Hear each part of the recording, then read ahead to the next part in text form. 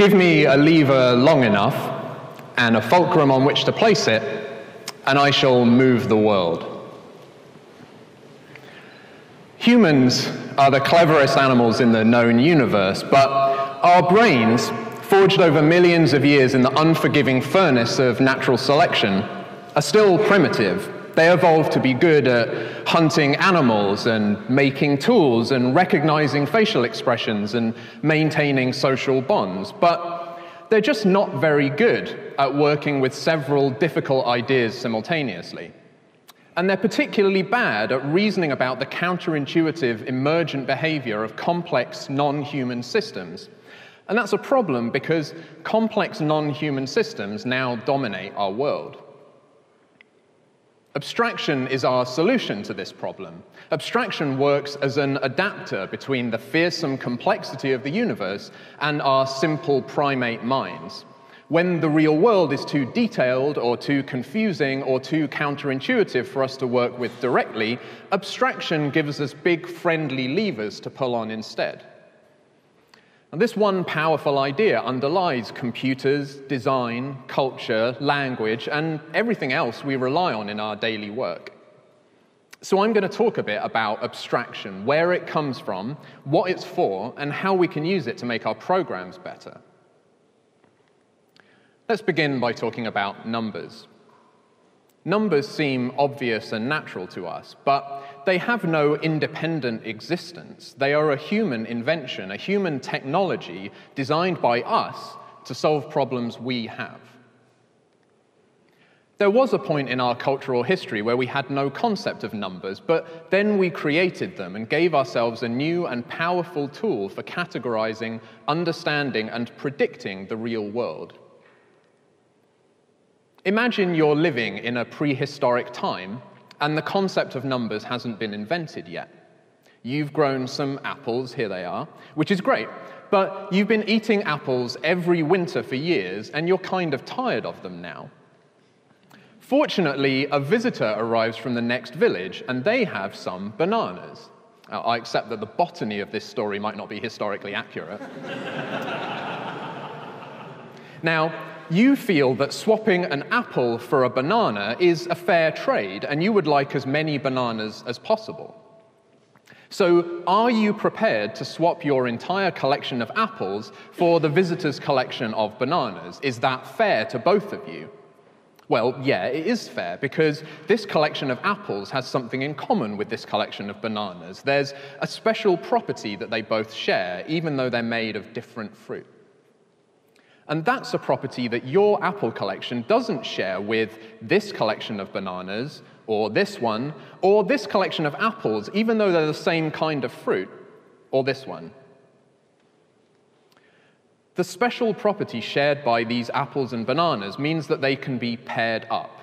Each apple goes with a banana, with no apples or bananas left over. For example, this apple can be paired with this banana, this one with this one, and this one with this one. It doesn't matter how they're paired up, just that they can be. We can come up with other collections that have this property too. This collection of cherries has the same property. We can pair them up with the apples like this. Every apple has a cherry and vice versa. Nothing gets left over. In fact, it's fairly obvious that the kind of fruit is irrelevant. Being a fruit at all is irrelevant. This collection of dots has the property as well. So if it's irrelevant whether the things in the collection are fruit or dots or whatever, then what else is irrelevant? Well, the size and arrangement of the things in the collection doesn't matter either. This collection of dots has the same property, and so does this one, and so does this one. What do we call this property? How do we identify the property that those apples and those bananas and all those cherries and all those different collections of dots have? Our usual name for it is 3. Now, technically speaking, what you're seeing up here isn't actually the number 3. This is just a pattern of light made of pixels.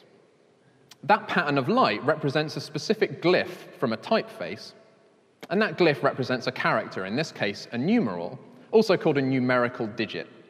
And that numerical digit denotes the number 3 in the base 10 positional numeral system, which is the usual system we use in Western culture. The number 3 itself is this property, this relationship, this abstract structure. If you've got a collection with 3 things in it, you can put it on one side of this diagram and connect each thing in the collection to a dot on the other side. 3 is our name for all the things that look like this. That's what it means to be 3.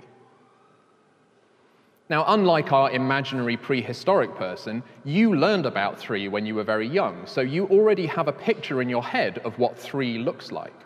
And it's probably like one of these arrangements of dots. When you see a collection of 3 things, you can recognize that there are 3 of them by pairing them up with the dots in your mental image of 3. Once we have the idea of a number, we can build other concepts from it. For example, we can identify the particular relationship between these collections, which is that when we pair them up, the right-hand collection has an apple left over. When this happens, we say that the number represented by the right-hand collection is the successor of the number represented by the left-hand collection. In other words, 4 is the successor of 3.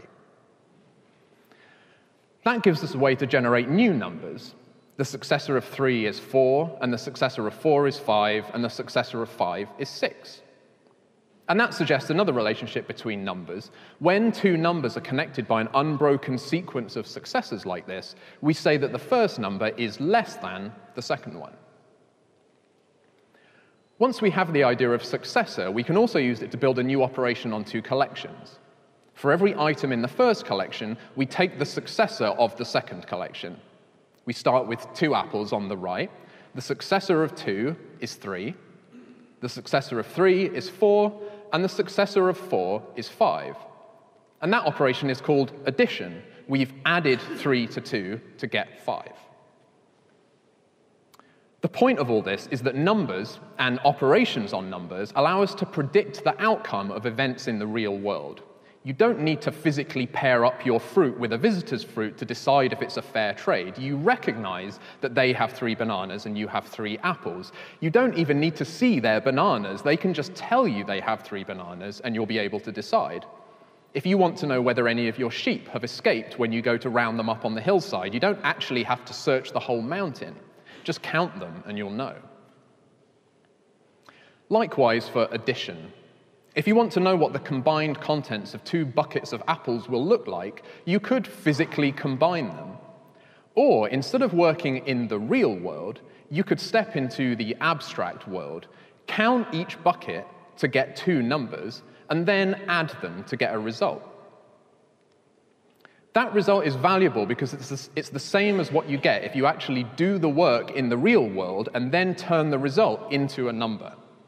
The abstract operations in the world of numbers accurately predict what happens in reality by focusing only on those aspects of reality that affect the outcome. Now, this technology is so groundbreakingly useful that it just becomes second nature, and we get used to working in this abstract world. Numbers feel very simple and obvious to us. But they only exist because people observed the real world, spotted patterns in it, and built abstractions to represent those patterns.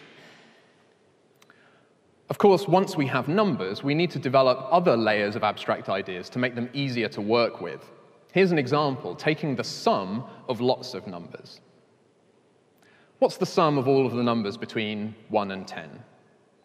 Well, that's not too hard to work out by hand. 1 plus 2 is 3, plus 3 is 6, plus 4 is 10, plus 5 is 15, plus 6 is 21, plus 7 is 28, plus 8 is 36, plus 9 is 45, plus 10 is 55. So the answer is that 1 plus 2 plus 3 all the way up to 10 is 55. But here's a harder version. What's the sum of all the numbers between 1 and 100? It would take us at least 10 times as long to work that out by hand. There's a story about a child prodigy called Carl Friedrich Gauss, who was born in the 18th century, and the story goes that his primary school teacher told him to do this sum as a punishment with the expectation that it would take him a long time, but he came up with the answer almost immediately. Now, that story might not be true, but it could be true because there's an easy way of working it out. Let's go back to the 1 to 10 example. One property of adding is that it doesn't matter what order we list the numbers in, we still get the same final result. The fancy way of saying that is that addition is commutative. So we can add the numbers from 1 to 10 in a different order, and it won't affect the answer. So let's rearrange them. Now they're listed slightly differently. It goes 1, 2, 3, 4, 5 down the left side, then 6, 7, 8, 9, 10 up the right side. But all the same numbers are still there, so the answer will be the same. Another property of addition is that if we're adding many numbers, it doesn't matter what order we do the individual additions in, and the fancy word for that property is associativity. So we can choose to add together the first two numbers to get 11, and then we can pick any other numbers, say the 2 and the 9, and decide to add them next. Then we choose the 3 and the 8, then the 4 and the 7, and then the 5 and the 6. So once we rearrange the numbers into those pairs, we found that each pair added up to 11, and now it's easy to see that the answer is 55. Here's how we got there. We arranged the numbers into 5 pairs. There are 5 because 5 is half of 10. And each pair adds up to 11, which is 1 more than 10. So here's the secret. When you're adding up the numbers from 1 to 10, there are 5 pairs of them, and each pair adds up to 11, and this is what Gauss supposedly realized. Or in particular, he realized that we can do the same thing for the numbers up to 100. We can rewrite this sum as 1 plus 100 plus 2 plus 99 all the way up to 49 plus 52 plus 50 plus 51. And again, by choosing to add each pair first, we can see that 1 plus 100 is 101, and 2 plus 99 is 101, and so on, up to 49 plus 52 is 101, and 50 plus 51 is 101. There were 100 numbers to start with, so there must have been 50 pairs here, and although this is slightly harder, 50 times 101 is, anyone? 5,050, very good. So here's our secret. When you add up the numbers from 1 to 100, that's the same as adding 50 pairs of numbers, and each pair adds up to 101. And that pattern generalizes. 10 and 100 aren't special. The sum of all the numbers up to any whole number n is half of n times the number 1 greater than n. Now, if n is odd, you get something and a half on the left here, but then you'll be multiplying by an even number, n plus 1, so the half goes away again. Another way of thinking about this problem is by looking at it visually. When we represent numbers with dots instead of numerals, 1 plus 2 all the way up to 10 looks like this. 1 plus 2 plus 3 plus 4 plus 5 plus 6 plus 7 plus 8 plus 9 plus 10. And that gives us a triangle.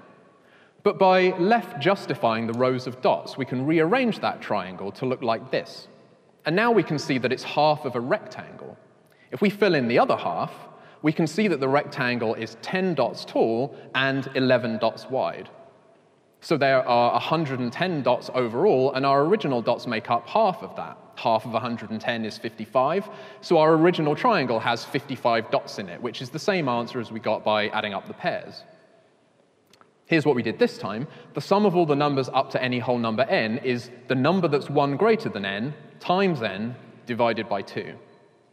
And that's the same as what we had before, just with the n plus 1 and n divided by 2 the other way around, which doesn't change anything, because multiplication is commutative as well. Now, can you remember all the details of that argument and why it must be true? If not, then it doesn't matter, because you don't need to remember the details. You just need to know this formula. It's a pattern, an abstract tool that you can use, even if you don't know why it works. Quick, what's 1 plus 2 plus 3 all the way up to 1,000? We now know that it's half of 1,000 times 1 more than 1,000, which is 500 times 1,001, which is 500,500. Pretty impressive. Let's have a look at an example of an abstraction that isn't quite so concerned with numbers. This is an old map of the city of Königsberg in Prussia, which is now Kaliningrad in Russia. There's a river running through the city with 2 large islands in it, and 7 bridges connecting the islands to the north and south banks and to each other. Here's a question about Königsberg. Is it possible to walk around the city in a way that crosses each bridge exactly once? Let's try it. Here's one possible walking route. We can start on the south bank, cross all the way up to the north bank, then all the way back down to the south bank, and then all the way north again. That's close. That crosses 6 of the 7 bridges, but it misses out the bridge connecting the 2 islands. If we try to detour across that bridge, we get stuck on the small island and we can't reach the last bridge. Here's a different approach, spiraling inwards, but again, we miss out on one of the northern bridges. If we detour across that bridge, we get stuck on the north bank before we're finished. This way doesn't work either, nor does this way where we start on the small island, and nor does this way where we start on the large one. If we try this for long enough, we become pretty convinced that it can't be done. But why can't it be done? What is it about Königsberg that makes it impossible? That question was analyzed by a guy called Leonhard Euler in the 18th century, and he proved it was impossible, and he explained exactly why. To see why, let's concentrate on the small island. When you arrive on this island by a bridge, you must leave by another bridge, unless this is the end of your journey. The next time you arrive by a bridge, you must leave by another bridge. The number of times you arrive on this island equals the number of times that you leave, unless you start or finish there. So unless you want to start or finish your journey on this island, it must have an even number of bridges connecting it to the other land masses, half to arrive by and the other half to leave by. And that's the case for all the other land masses too. We can start or finish on a land mass with an odd number of bridges, but all the other ones must have an even number. But all the land masses in Königsberg have an odd number of bridges.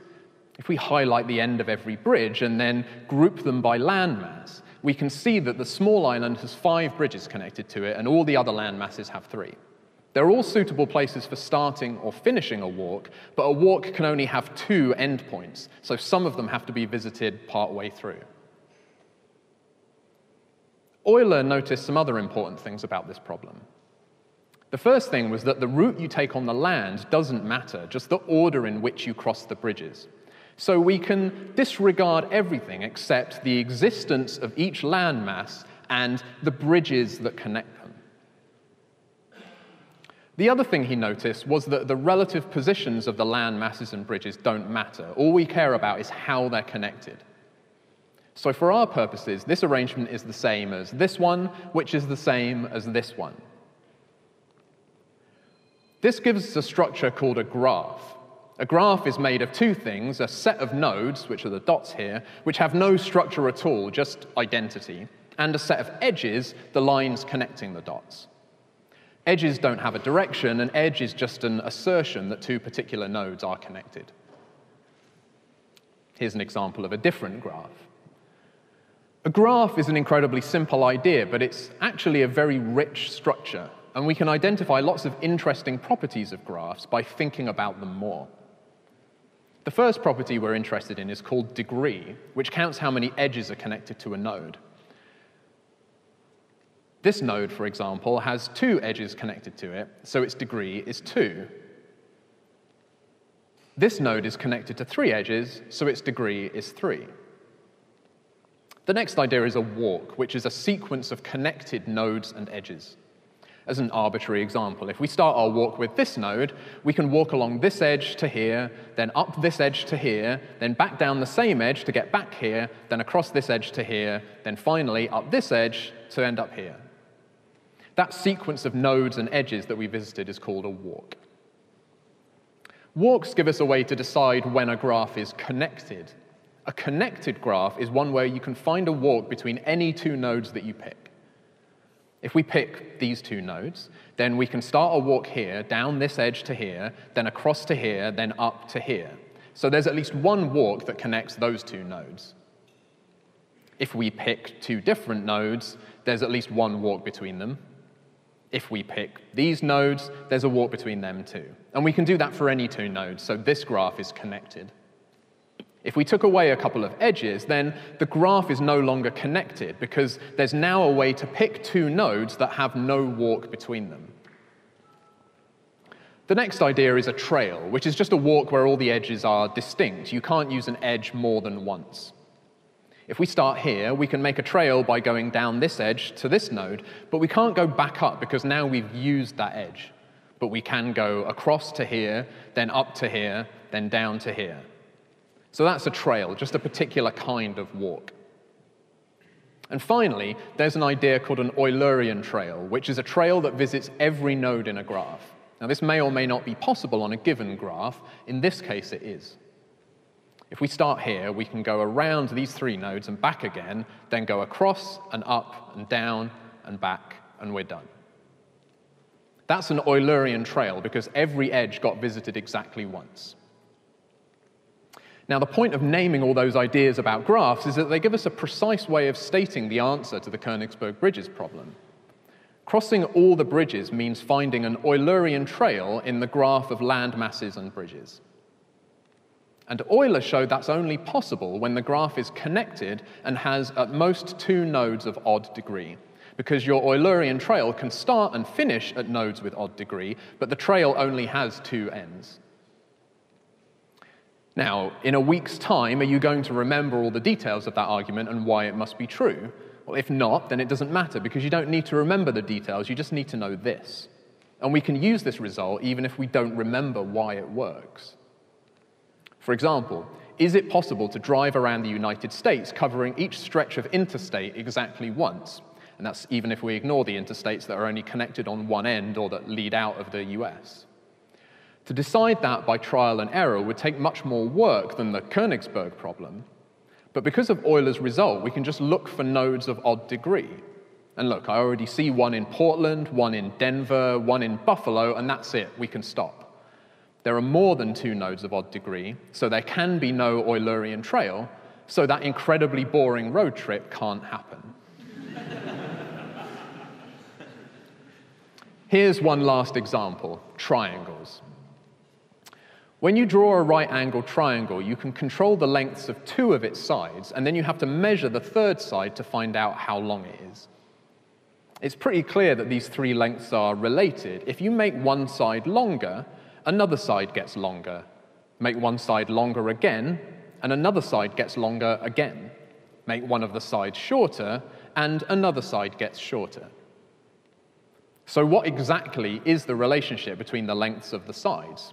Well, it's been known for thousands of years. If we call the lengths of the 3 sides A, B, and C, then the sum of the squares of A and B is always equal to the square of C. This is known as the Pythagorean theorem. Although the relationship was well known before Pythagoras' time, he just came up with a particularly simple way of proving it. Pythagoras realized that when you arrange 4 copies of the same triangle into a large square, that leaves space for a smaller rotated square in the middle. The length of each side of this square is c, so its area must be c squared. But by rearranging the triangles inside the large square, you can make space for 2 smaller squares. One of them has sides of length a, so its area is a squared, and the other one has sides of length b, so its area is b squared. These 2 arrangements have the same total area, so if we take away the 4 triangles, we're left with 2 smaller squares whose combined area must be the same as the area of the larger square. You can draw this diagram for any right-angled triangle, so even if you make the triangle fatter or thinner, that just corresponds to the right-hand square being rotated at a different angle. So that's what Pythagoras proved. Do you remember the diagram I just showed you? Would you be able to draw it from memory? Well, if not, it doesn't matter. You just need to know this formula now. I've been talking about abstraction, but there's another word that might come to mind when I show you these things, and that word is mathematics. And that's not an accident, because mathematics is the study of abstraction. I've shown you a few general problems that we can solve by first solving individual examples of the problem and then looking for patterns in our solutions. When we spot a pattern, we can use it to design an abstraction that lets us solve any instance of that problem without having to think about or even understand why it works. That's essentially what mathematics is, spotting patterns and building reusable abstractions. It's pretty popular at the moment to say that you don't need mathematics or computer science to do programming, and although I basically agree with what people mean when they say that, I do think that the words they're actually saying are wrong. Most of us have had terrible mathematics education where we've been taught that mathematics is about memorizing meaningless formulas or symbols or mnemonics so that we can pass exams, but mathematics isn't about that. It's about building abstractions that magnify the force we can apply with our minds. So it's like saying that you don't need to know music to be able to play the violin. Well, if by music you mean knowledge of music theory or the ability to read sheet music notation or other incidental things, then of course you don't need any of that to play the violin. You can just pick one up and learn to play it. But none of those things is what music is. Music isn't blobs on a stave or theories about harmonic intervals. Music is what happens when you play the violin. And in the same way, mathematics isn't Greek symbols and strange words and remembering how to integrate every trigonometric function. Mathematics is what happens when you simplify the world by building abstractions. Mathematics is what happens when you write a program. Let me show you a more practical example of this. Here's an exercise I often do with Ruby programmers. Write some code that can compare two poker hands and decide which one beats the other. In case you don't know, a hand in poker is 5 playing cards, and depending on what those cards are, the hand falls into a particular category. The simplest category is a high card hand, which is just 5 cards with no particular pattern. To compare two high card hands, you just compare their highest card. If those are the same, then you fall back to the second highest card, and so on. Then there's a 1 pair hand, which contains 2 cards of the same rank. This one's got 2 2s. A 1 pair hand always beats a high card hand, and it beats another 1 pair hand if the pair card is higher. Even better than that is a hand with 2 pairs, and then there's hands with 3 cards of the same rank, then hands with 5 consecutively ranked cards, and then hands where all the cards are the same suit. And it keeps going after that. There's full house, and then 4 of a kind, and finally straight flush. So how can we implement these rules?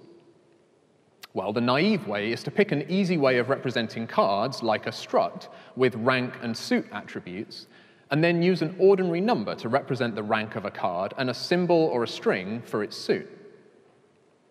For the face cards, Jack, Queen, King, we can just use the numbers 11, 12, and 13, and we can use 14 for an ace, because an ace is usually the highest card. Then we can create a hand class that wraps up a collection of cards, then mix in comparable, and start implementing the spaceship operator so that 2 hands can be compared. To support high card hands, the common case is that we just compare the rank of the best card in each hand. I'm going to leave out the necessary helper methods here. If those highest cards are ranked the same, we can compare the hands again with the highest card removed, so the recursive call will be checking the second highest cards, and so on. And then we need a base case for that recursion. If both hands are empty, we'll say neither one wins, which is what 0 means here.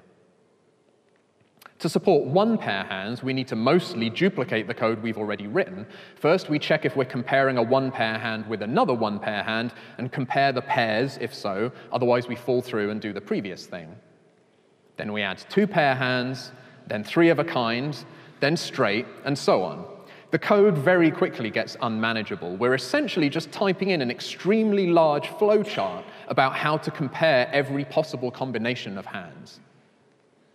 It's possible to do a certain amount of refactoring here to reduce the repetition, but that just moves the mess around and tends to produce overly clever, overly meta-programmed, templatey code where it's hard to see where the actual work is getting done.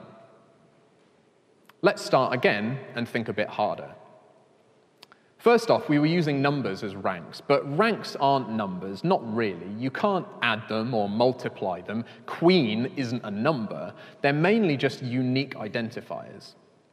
So let's make an empty card rank class and create inside it 13 constants, 1 for each rank.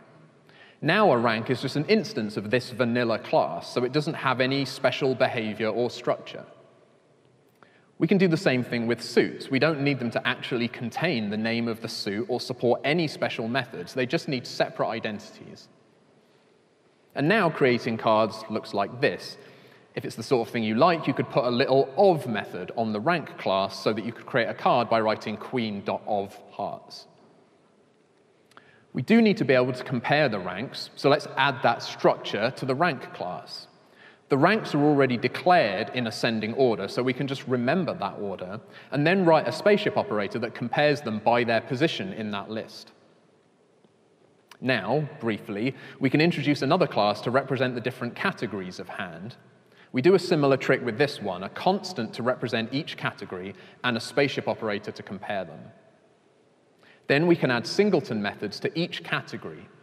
The matches method decides whether a hand meets the requirements for that category, and the compare method compares two hands in that category. And we don't have time to go into the details of how that works, but there are other interesting abstractions to discover in there. Those methods are different for the one pair category, and so on for two pair and three of a kind and straight and so on. Finally, we can make a hand rank class. This is a decorator for hand objects. It adds the ability to find the best category for a hand, which lets us compare two ranks according to the order of categories and the special per category rules. So when you have two hand objects, you can compare them by getting their respective hand rank objects and comparing those. And it's good to keep this separate because two hands having equal rank doesn't necessarily mean that they're equal. Those are different ideas. For example, they might be royal flushes of different suits.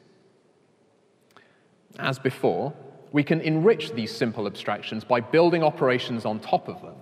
For example, we can give card ranks a new operation called suck for successor that just returns the next highest rank. So suck of 10 is jack, and suck of ace is nil because ace is the highest rank.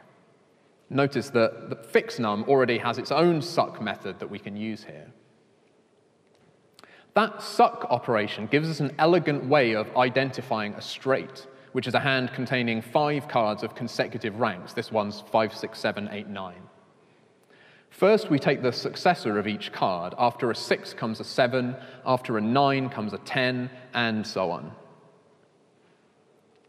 Then we try to pair up cards of the same rank between these two hands. This 6 at the top goes with this 6 at the bottom. This 9 goes with this 9. This 7 goes with this 7. And this 8 goes with this 8.